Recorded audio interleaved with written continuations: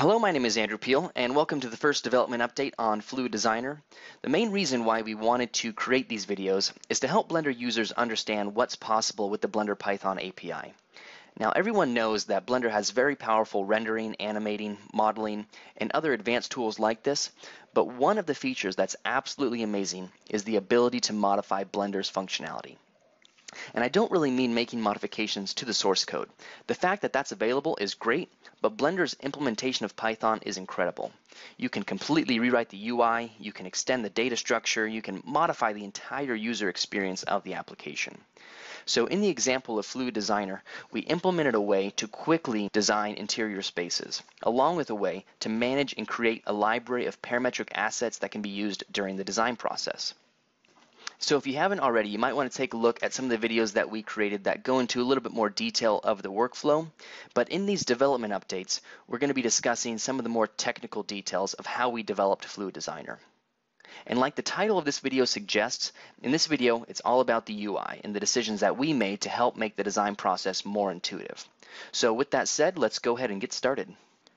Okay, so the first thing that I want to point out is even though we've modified the default layout space of Blender, we haven't removed any of Blender's existing functionality. In fact, if we open up this kind of hidden menu here, we can toggle on all of the default Blender interface elements. And so here we can switch back to default Blender layout and begin working, and that works just fine. But for right now, let's go ahead and go back to the default Fluid Designer interface and let's toggle this option off. We've also included a couple more development tools here. This option will allow you to debug your Python scripts with Eclipse.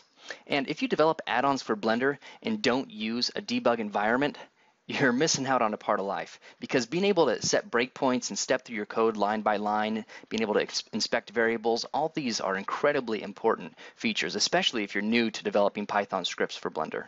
So I'll post a link to this documentation that I used to set this up, but just know that it's one of the most important steps, especially if you're new to Blender development. For right now, let's go ahead and toggle this off, and let's just go and talk about why we decided to lay out the interface this way. So since a majority of the workflow was set up to allow users to drag items from their file browser to the 3D viewport, these were the only two spaces that we really needed to have available on the default layout. So if we take a look at the file browser here, we can extend this panel out to kind of see what libraries we have available by default.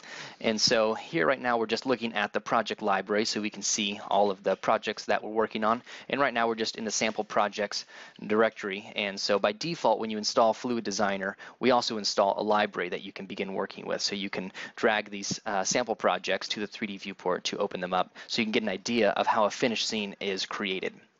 So that works out pretty well. I'm going to go ahead and hit Control-N to reload my startup file here. And next we have the product insert and part libraries. And these were built specifically for Fluid Designer. And all it really is just basically a group with a different type. So just like Blender implements a lot of different object types, there's meshes, there's curves, there's lights and cameras and different types of things, Blender only implements one type of group. And so we just basically extended that functionality, and each of these groups kind of serve their own purpose. And this is a very big topic, so I'm going to save this for a different video where we go over this whole structure and how they all work together in order to create these cool parametric products. But this is probably where we spent most of our development time, so it really deserves its own video. So we'll go into that a little bit later on. Right now I just really want to focus on the user interface. So let's go ahead and see how the actual drag and drop functionality and what UI elements are available when we're working with the product libraries. And so here I'll switch over to my frameless cabinets. And so here I have all my different categories for this library. And you can see all the items in this category here. Now if we want to add one to the scene, pretty self-explanatory. We just take this item, drag it into the scene, and here we're given some options. So we can assign it to a wall, we can add this group to the cursor's location, we can replace this group with another group or this product with another product. And so we'll just hit enter, and we can see that that adds this object to our scene. So that works out pretty well. But the majority of the time you're going to be adding these products to a wall. So let's go and take a look at how that works. We'll just go ahead and delete this object here. And I'm going to go ahead and to add a wall. So just like Blender, all of the add options are Shift A. So here's all the different objects that you can add to the scene. Again, you can use these pull down menus here, and here you can see all the different menus that we have along with the hotkey that is available. So we'll go ahead and hit Shift A, go ahead and draw a wall. We'll accept the defaults here. And you'll notice in Fluid Designer we use these dialog boxes quite a bit, and this isn't functionality that we built. This is actually already built into Blender. This is just basically invoking the property dialog. So just like when you hit or when you run an operator and you hit F6, it brings up all of the operator's properties. Well, this is the same exact thing. We just kind of lay out the menu in a little bit better of a way, utilizing these boxes and just trying to present the information a little bit cleaner to the user. So that's all that we're doing. There's nothing really fancy there. There's quite a bit of functionality that we want to add to these dialog boxes. We want to be able to, select these headers and drag these around on the user interface. But right now, the way that it works is actually really well. Works really well. So just keep in mind that there's nothing really crazy that we did. That's all functionality that Blender already implements, and you just basically call the property dialog from the invoke function of an operator. So nothing too fancy there. But when we drag one of these products, so let's say we're going to add one of these to our wall here. We select one of these and drag it into our scene, and if we left-click on this wall, we get that same sort of, feature to where we're just invoking the property dialog box of this operator. And just so you know, the drag and drop functionality, Blender already implements this within the default code, but we did have to modify it a little bit, and all we did is we basically just extended that functionality into Python. And so rather than writing all of this functionality in the source code of Blender, we just allowed, when that event fires, that basically determines what needs to happen when you're dragging an image or a blend file or whatever onto the scene, we just kind of hijacked that function, and now we can write whatever operator we want in Python and then have it be handled in the code. So it just allows a little bit more flexibility with the Python API. But here we can see that we can place it on the wall, so we can add it to left, center, right. We can fill the wall with multiple quantities, but let's just go ahead and place a couple of these on the wall here so we can get an idea. Place one on the right. We'll place one of these objects on the center here, and that's pretty simple, pretty straightforward, nothing really fancy there, but I do want to show you some of the tools. So this toolbar pretty much acts as where all of the tools are located, and again we use these hotkeys in order to open up all of these menus. And one thing that is really important, or at least I think is really important, is that we add icons to all of these menus. Blender doesn't implement this by default, mainly because I don't think they or there's not enough icons and things like that, and I haven't added any icons. I'm just using all the default ones, and so I am reusing some icons, which can be a little bit confusing, but we are going through and creating more icons for all the different tools that exist inside Blender, because having the name of the name of the menu or the operation and an icon associated with it really helps you visually find these in the interface quite a bit quicker. But here, if we go to the product tools, we can see that we can bump these products around on this wall. And so this new group type implements the ability to kind of detect other groups around it. And so here are the hotkeys available for it. And so here we can select one of these products, and we can use our arrows to bump these on the wall. We can hold down Shift and stretch these. So that works out pretty well. Let's go ahead and add just maybe a couple more products. Maybe we'll go to our upper cabinets, add in a two-door upper cabinet to the center of this, and then maybe drag this product into the interface, add one to the left here, and one to the right. So that works out pretty well. There's really not a whole lot to that, but it just really helps speed up the workflow and makes it much more intuitive for new users. And like I said before, we're going to be going through the insert and the part libraries in a later video, actually going through and creating a custom product from scratch to show you how all of these parts and inserts are kind of nested together to create these cool, complicated parametric parts. The extrusions is a real helpful library here, and if we switch to our crown molding, we can just drag one of these items onto our wall and say that it is crown molding, so it places it in the correct location. And again, since we've extended this drag and drop functionality into Python, we can just determine what library that we're adding something from, and then determine what basically needs to be run. And so here for the extrusions, we're not doing anything too crazy. We're just adding a curve to this wall. We are appending that profile, and then we're adding that bevel object to this curve. So we get this result. So, it just really helps automate and speed up that process. The material library is pretty self-explanatory. Here we have all the categories of materials that we are going to be using here. So if we go to our paint category, we can find one of these materials and assign it to the wall. Again, we get the same options. We can left click to assign it. We can just hit enter just to add it to the scene. We can do a recursive assignment. I'll talk about this pointer assignment in a later video. This is a really, really powerful feature. But for right now, we'll just go ahead and left click on this wall and we'll assign that material there. And here, let me go ahead and just add a quick little floor plane here, and I'll switch to my hardwood floors, and you can just drag one of these into the floor and assign it there. If we want to do the recursive assignment, so here, let's go and switch to our wood grain colors.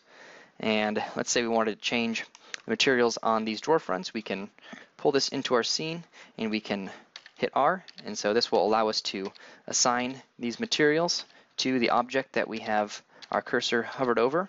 And this is a little bit tedious to do it for large rooms, and so this is what the pointer assignment is referring to where you can basically assign a pointer and it will update the entire scene, and that's a really powerful feature and it's one of my favorites, but I'll show that in a later video as well. And then if we want to cancel this command, we can hit escape. So that's pretty cool.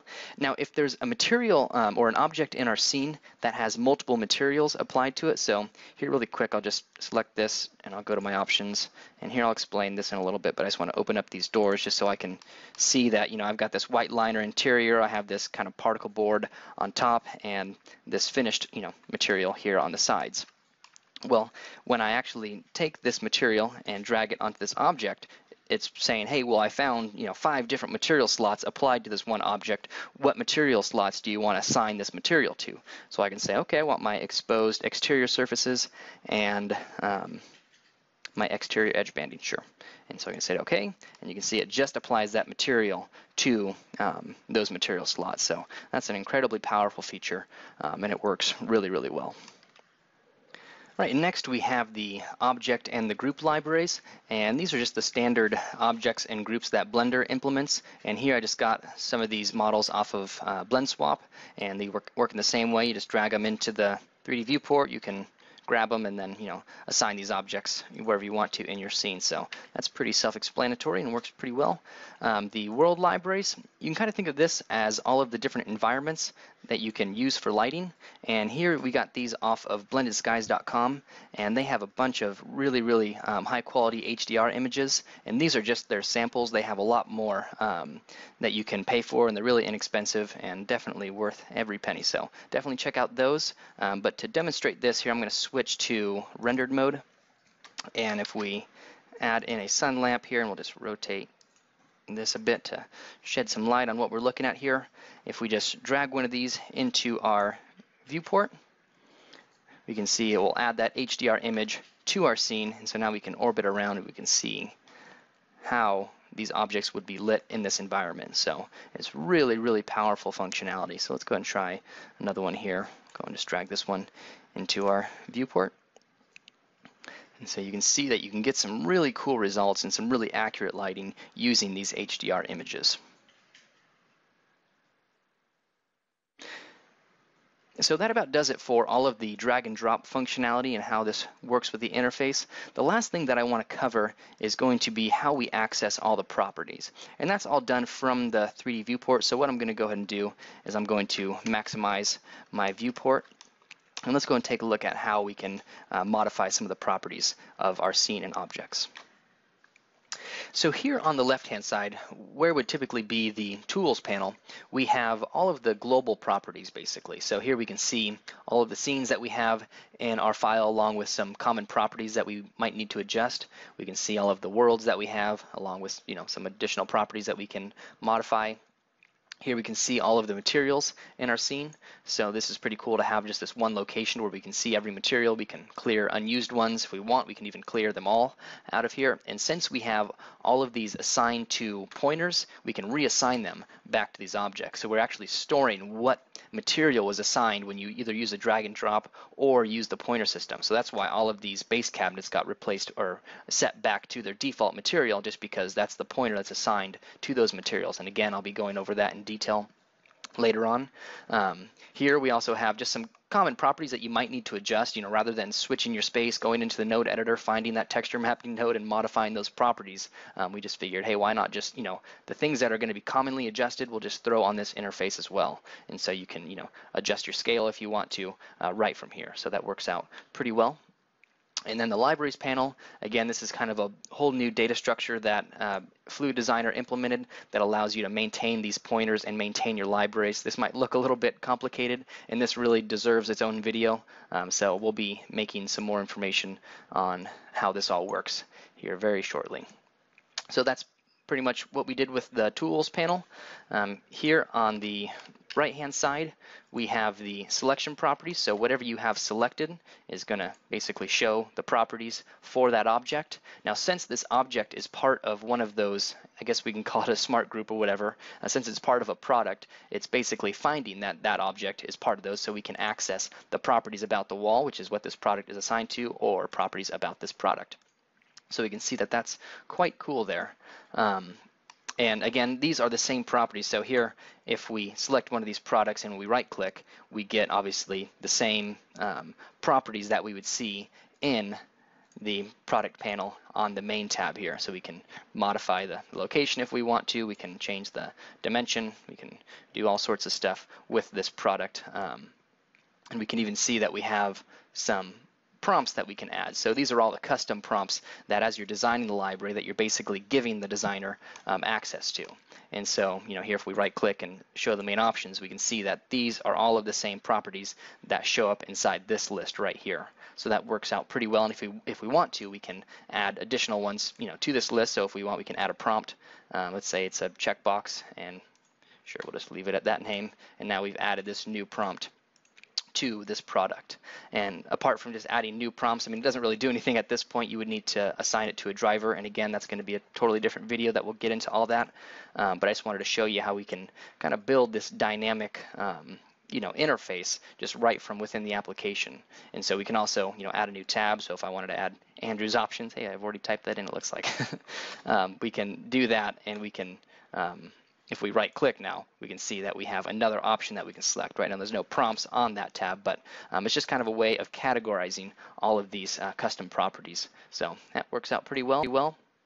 We can see also all of the objects that are assigned to this group, and right now there's no meshes or text objects or curves or empties, just because this product is made out of parts and inserts. And again, this is the whole concept that I'm going to go into a lot of detail on in one of the next videos that I create. But you can see that here, these are all of the groups that basically are nested in this product. And by doing this, we can do some really cool things with the drivers and constraints to allow all these objects to kind of work together to make this really cool product. So that's pretty much how all of the properties are accessed from the 3D viewport, and so far it seems to be working quite well. So as you can see, there was quite a bit of modifications that were made to Blender to make this workflow possible. But I want to point out that we did almost all of this using the Blender Python API. Now, there were a few modifications that we made to the source, but as long as the core development team allows it, we're going to be implementing all of those features like the drag and drop and a few other changes to the default shipping version of Blender. And we're trying to get that done as soon as possible because we want all of the functionality that Fluid Designer implements to be a Python add-on. That way it can be installed into any version of Blender. Now, we will have Fluid Designer installs available, but that's mainly because we're going to be modifying some of the user preferences, the startup file, and the install is going to come with a sample library. And it looks like we're going to have those available probably right around the official release of Blender 2.7, so it's just around the corner here, so definitely be looking out for that. And we do have all of the scripts hosted on GitHub at the moment, so if you want to take a look and see how we're actually developing this functionality, I'll post a link to the repository in the description of this video.